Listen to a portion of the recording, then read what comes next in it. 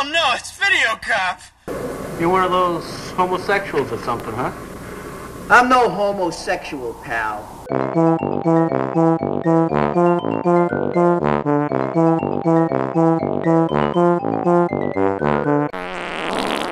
If you had to take a guess, how do you think a movie would turn out that started production in 1986, wasn't finished until 1989, and was not properly released until 1992? Go on, take a guess.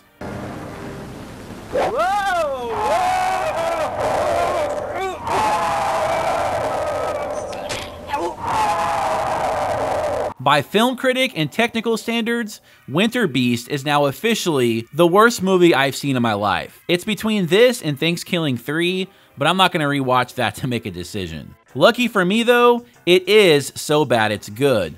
But there is so much bad about this. I'm gonna do my best to keep this video short because if I were to point out each and every flaw and ridiculous aspect, it would take too long. Winterbeast is directed by a one-time director, and all the actors are also one-time actors. In fact, now that I think about it, the movie comes off more like a student film project than anything else. The plot is basically about evil totem poles who are killing people in a small backwoods resort type town. It's up to head ranger Bill Whitman and others to find out what is causing people to turn up missing and stop the variety of evil creatures killing people. Sounds okay, right? Starting out, the movie makes absolutely no sense. Just watch this. I'm not even gonna edit or cut anything out. No. Yeah. Are you all right? Yeah.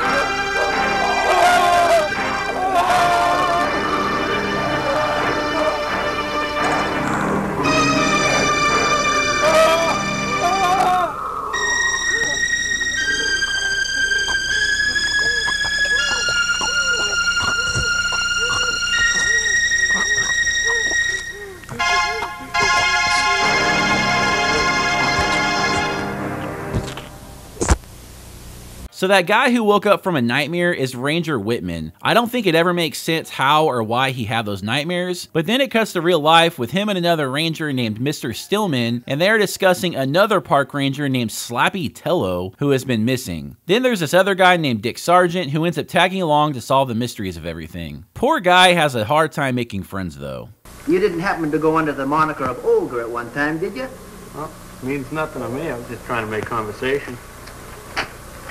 Bite it, will you, buddy?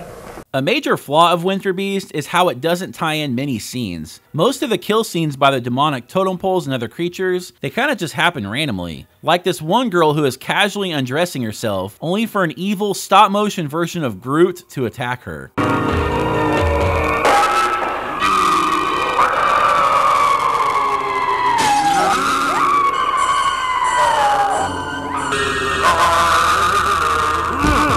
The stop motion is a reason I think this is sort of a film school project, but I don't know. Besides the special effects, the music in the movie is actually kind of cool. It's composed by, I believe his name is Michael Perlstein, who also created the music from the movies Hollywood Chainsaw Hookers and The Deadly Spawn.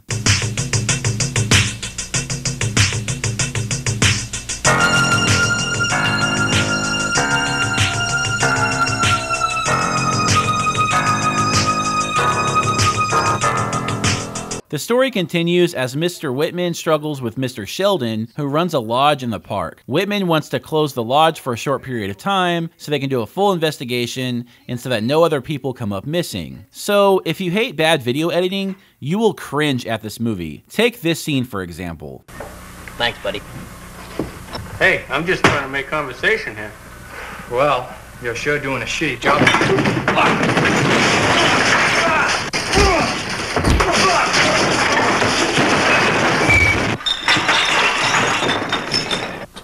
What's going on here? Who the hell are you? Okay, let's go over that again. Mr. Stillman is at a table drinking a beer, and take note at the waiter in the blue flannel shirt helping him out. Then a fight breaks out and cuts to the waiter falling down, I guess as a result of the fight, but then it does an immediate cut of him standing up straight with Mr. Sheldon on the other side of the room. Seriously, this thing is baffling. Then there's a scene where a character named Charlie Perkins shows Whitman a relic that has to do with the evil totem poles. Look at it. What does that look like? It even has veins. It could just be the tooth from any large animal, or maybe even somebody made it. But if that's not the actual relic, then what was it? Anyway, our next round of victims are these lovely ladies who just want to go hiking.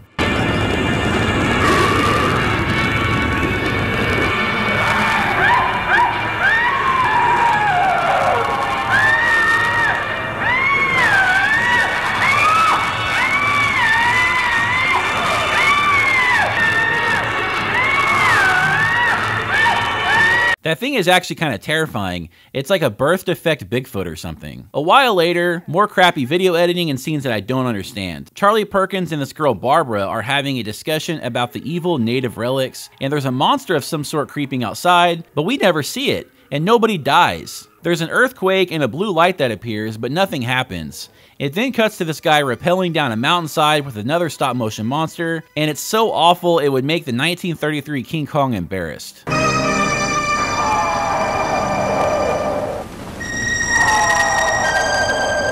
And then Ranger Bradford is out in the woods all alone for some reason and comes across a grave of Sheldon's dad or grandpa or somebody.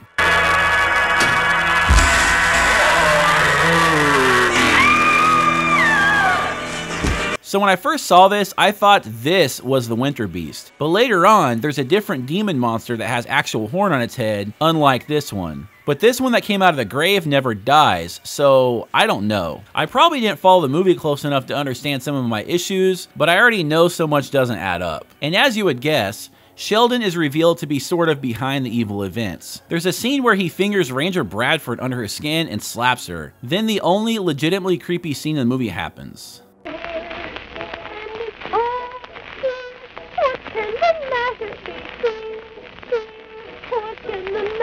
Next, when Charlie and Mr. Whitman discover more details of what's going on, they make a smart decision. Let's get the hell out of here. Let's get the hell out of here. Sheldon, this is insane. You can't control it, just like your ancestors and the Indians couldn't. They could only stop it before the stronger demons came through.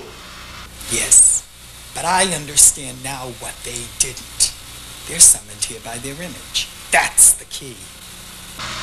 But why?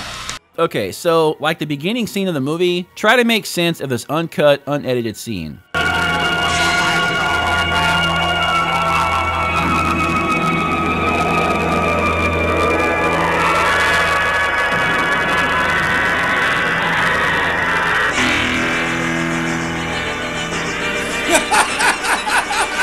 Did you catch that jump cut edit? This is a great example of how cheaply made this is. But I mean, come on, how can you really hate it? Moving on.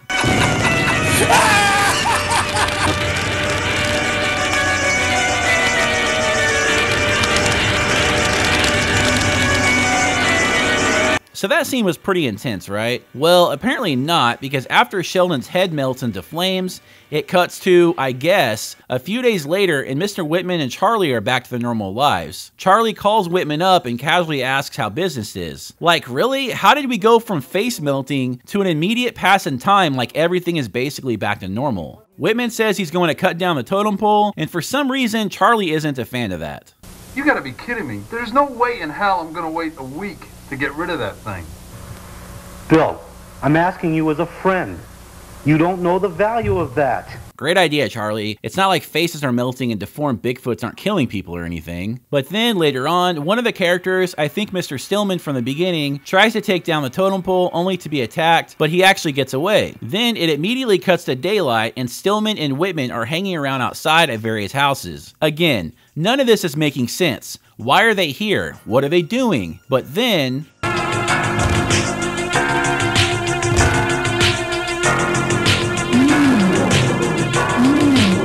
this is some straight up low budget kaiju movie stuff. So bad, but so good. Then more confusion because while Whitman survives, it cuts to Charlie, and he runs into town or wherever this is up to a fence of chickens with a sign that reads, "Do not place fingers or hands through fence." What does this even have to do with anything? Oh yeah, a giant demonic chicken vulture. That totally explains things. The chicken vulture doesn't kill him, so he decides to destroy the totem pole, but then that doesn't even do any good. There's now only 8 minutes left of the movie, but it's a long 8 minutes. It has to be the most dragged out endings to a horror film I've seen. The Winterbeast is chasing Whitman and he is running so slow. I don't know how he escapes, but he does. Then Charlie happens to show up with a car for the rescue, but not until he falls out of it mid-drive. I'm cutting out a lot of these final 8 minutes, but it finally ends when Charlie finds some weird totem pole face prop or whatever that thing is. And Whitman shoots it, causing the Winterbeast's head to explode, and that's basically it. Let's do a quick flashback of all the various monsters. There was an evil Groot, a birth defect Bigfoot, an unknown mystery monster, alien head totem pole, Winterbeast Part 1 without horns, Baby Skull Winterbeast Part 2 crawling out of a man's chest, and full-grown Winterbeast 2 with horns, second alternative totem pole, kaiju dinosaur, and giant chicken vulture. There you have it.